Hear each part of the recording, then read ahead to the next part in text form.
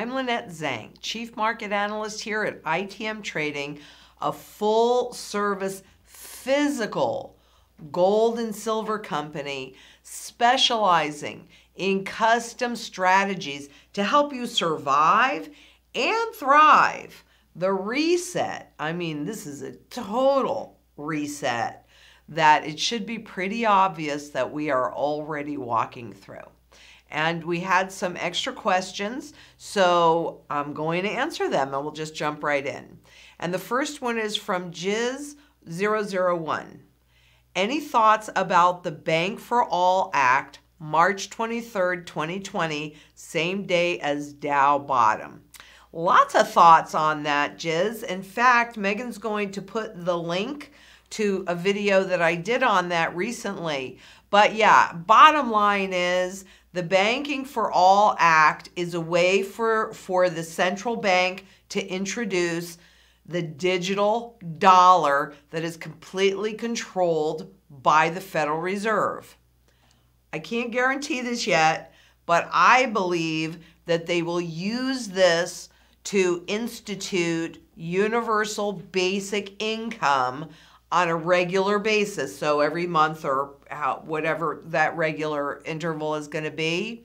And that should then be the start of the hyperinflationary period that we're looking for. So yeah, I have lots of thoughts about the Bank for All Act. And yeah, coincidence. You know, look, there are so many coincidences. Do you think they're all just, I don't know, coincidences?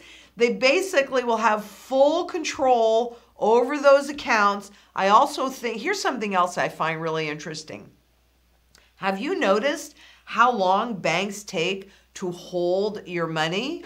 I mean, you know, in our payroll, Megan, you issue the payroll on what day and how long does it take for the consultants and everybody to get paid? Usually about 2 to 4 business days. And how many of them actually bank at the same bank that those funds are coming from? Do you know-ish? Several. Okay, and it still takes them 2 to 4 business days? It's not instant? Yeah, correct. Okay, so I find that really interesting, and I'm sure a lot of you have had a similar experience where you go to wire money or money came in, wired, or etc., and yet there is a hold on it. The interesting thing about the Bank for All Act is that the Federal Reserve, and I mean, it's all digitized, it's all computerized. There's really no reason for any funds to be held, especially when it's a wire to wire, and in the same bank even. But the new Bank for All Act, this is about instant payments. Well, yeah, I don't want to wait 2 to 4 days for my money. Give it to me now. So they're doing a lot of things to get easy adoption and compliance.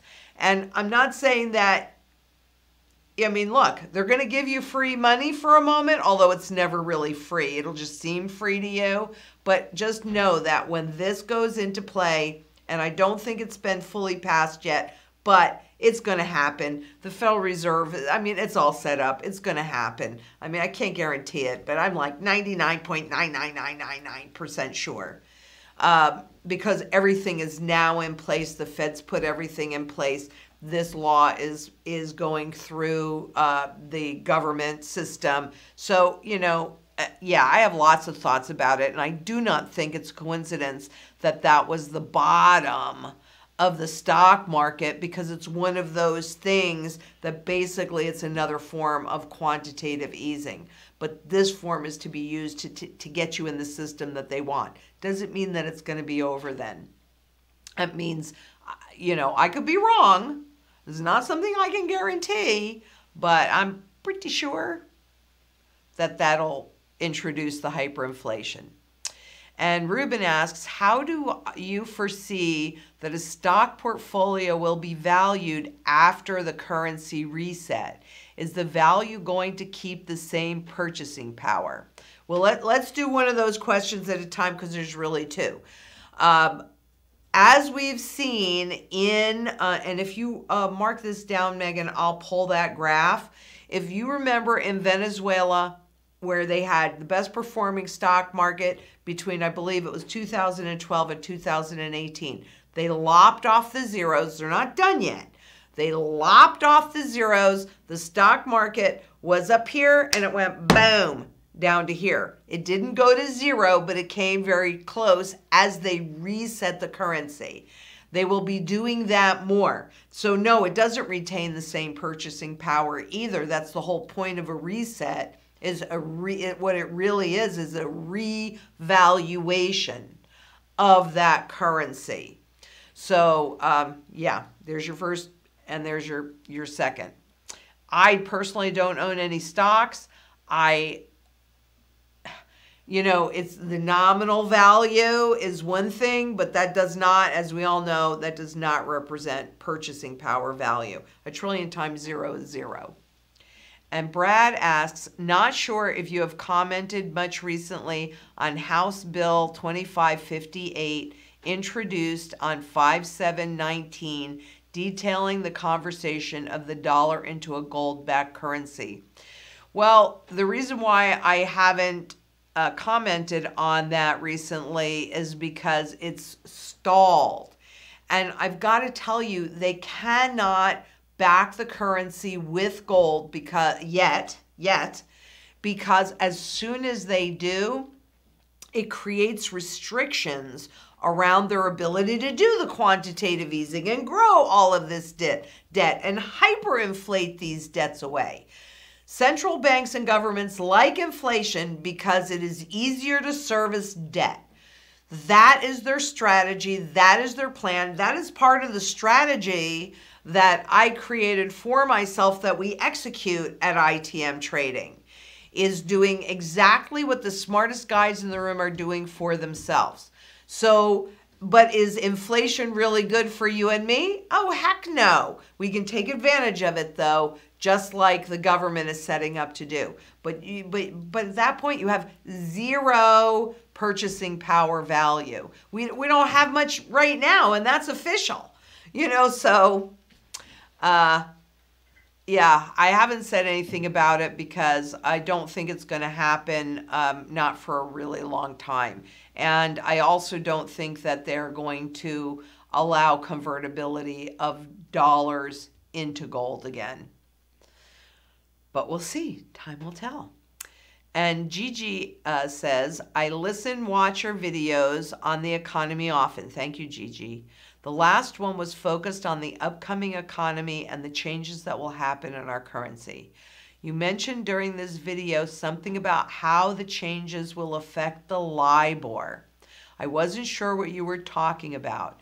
I have a so-called guaranteed annuity that is tied to the Libor. So in your opinion, how will these changes affect my annuity since they're tied to the Libor? Thanks in advance for clarifying your comment. Okay, so scroll back down, please. Thank you. So, okay, so the Libor is a stated interest rate benchmark that was created in the 80s. And you have trillions and trillions of dollars worth of contracts that are tied to that change. Now, those contracts represent two things. So going to your annuity, and most likely, because obviously I haven't read your annuity contract, but typically any of the contracts that are to the retail public, like a guaranteed annuity or a mortgage or something like that, there is language in that contract that allows the issuer to change that benchmark. Now, for derivatives and for other things, yeah, that's a whole lot more complicated. And I'm actually going to do an update on it probably next week because I just started gathering some more data on it. But here's the key about the Libor, actually. The Libor, all of the values of all of these contracts that are held in all these financial institutions, banks, central banks, fintech, etc., all of them have a value based upon the Libor. If they change that benchmark, And they've been struggling to do that. They haven't been able to create the market or inspire enough use of the new benchmark. But when and if that actually comes to fruition, the valuations on all of those contracts, whether it's your annuity or a mortgage or a derivative contract or a loan or a credit card or anything, all of that debt, the valuation changes. That will wreak havoc, even if they manage to pull this off. And frankly, I don't think they will, and I don't think they have, because in the Main Street lending program, through this crisis and all the new debts and all of that they've issued, the Federal Reserve came out with that Main Street lending program. And they could have actually, in my opinion, apparently that's not true, but in my opinion, with how much new debt they were issuing, they could have created that market that's been so elusive to them. And they chose not to. They chose the fallback on the Libor. So what that tells me is that they couldn't create that new market. And is all the rest of this a coincidence? I'm going to let you decide that. I think that there are far too many coincidences for all of these to be a coincidence. And I'll go back to what happened on March 23rd and the bottom. Not a coincidence. Not a coincidence. Appears to be, but not. So your guarantee, by the way, is based upon the claims paying ability of that insurance company.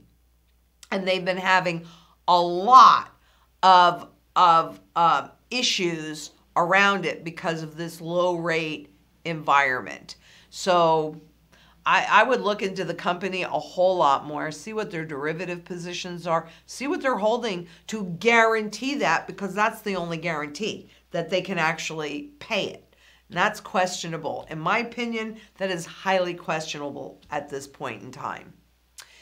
And Christopher asks, which country do you think will fare best over the next 5 to 10 years? Wow, that's a good question. If you could move to any country in the world, which would it be? I was just talking about that with Patrick over at Silver Bullion. And that interview was fantastic, by the way, so I'm sure it'll come out here pretty quickly. But, I got to tell you, this is a global issue. I think the countries that will fare the best are those that have the most in gold reserves. Those are going to be the ones that will remain in control. And why China and Russia, and I'm not saying I would not move to either China or Russia, frankly, but, I think that they will rise in power because of the gold holdings. So when I think about it, the countries that I think will fare the best over the next 5 to 10 years will be the ones that have the highest gold reserves. And I don't know that I would move anywhere. Maybe New Zealand, because I hear how fabulous it is. And I haven't been there yet. But Nathan asks, is it legal for the Federal Reserve to provide state and local governments unlimited credit lines? Let me tell you, legal is a matter of opinion anymore. I think there's a lot of things that aren't, they might be technically legal, or they simply make them technically legal. So I don't know that that is technically, I don't know that that's legal, but I think they modified things to make that legal. And Ahola Traveler. Hola, wait. Aloha. Aloha, I'm sorry. Well, see, it's been too long since we've been to Hawaii. We had to cancel our trip this year. I knew it looked familiar. How do you see real estate doing during this new reset? I live in Hawaii and own some land and wondering if I should hold or sell. Well, I think it's going to look typical, similar to what happened in Japan. And in that case, residential real estate dropped 85% and commercial real estate dropped 95%. So since there is so much land purchased on debt, if you do not have gold and silver to make sure that you can pay that debt off, particularly gold, to pay that debt off, I think there's going to be a lot of real estate that comes on the market, and there's going to be availability of bargains.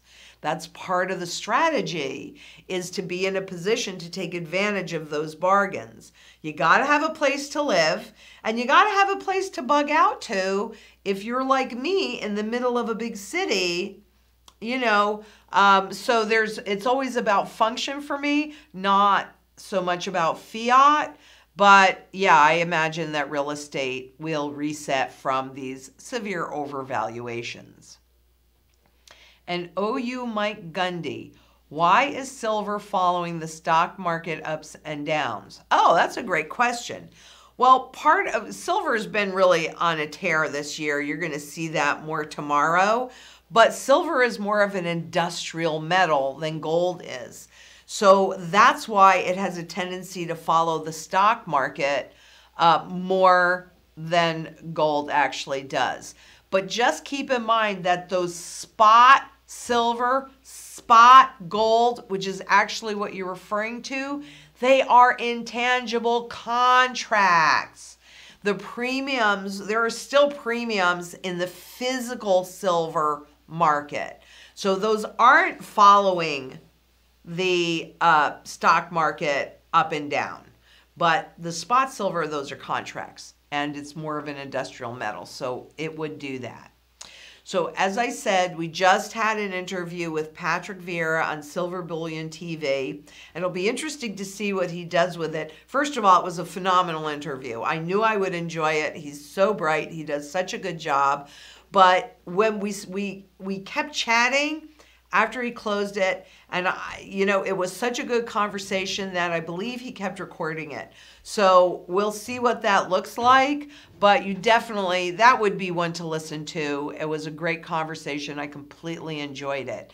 Next week, this should also be a super interesting conversation. Now, this is a new person to me, Jason Hartman, and he's really all about real estate. So for those of you that have real estate questions, this would be a good one for you to watch. Have no idea what he's going to ask me, where we're going to go with it. Should be really interesting.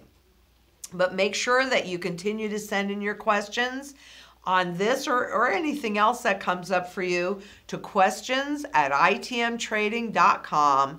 And of course, you'll find all the links for everything on our blog. And Megan, will you repost that link that I just did on that bill that's going through Banking for All? So you'll be able to find that there as well. If you like this, please give us a thumbs up. Make sure you share all of these. I mean, we're in the middle of a reset. We're not at the worst part of it yet. That is coming. Unfortunately, that is coming. You need to be prepared. And you do that because it is 100% time to cover your assets.